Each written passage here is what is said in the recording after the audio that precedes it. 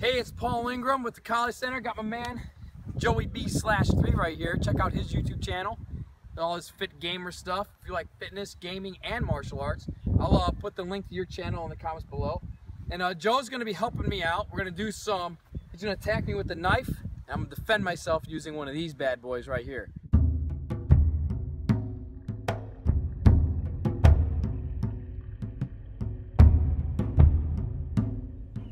Alright, so as Joe goes and thrusts with the knife, I'm going to step off the line and tap that. I'm going to stop it using my forearm. Immediately, cut, neutralizing that weapon, extend the karambit, take the groin, flip it back in, bang, give him the uppercut. Step through, take him down to the ground with that sweep, disarm the knife. From here, we're coming back around, going into the figure 4 lock, extend it, and go into that bargaining position.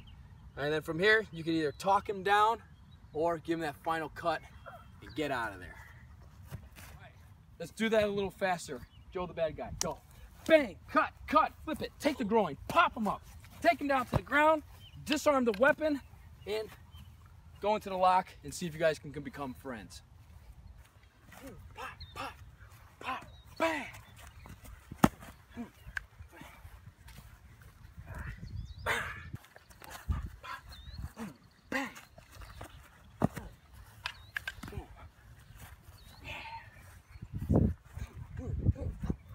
Boom! Pop!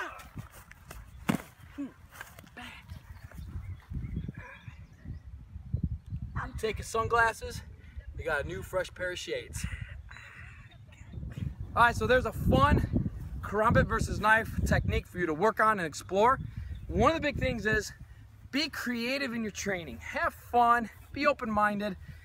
What kind of variations can you come up with during your training sessions off of this technique?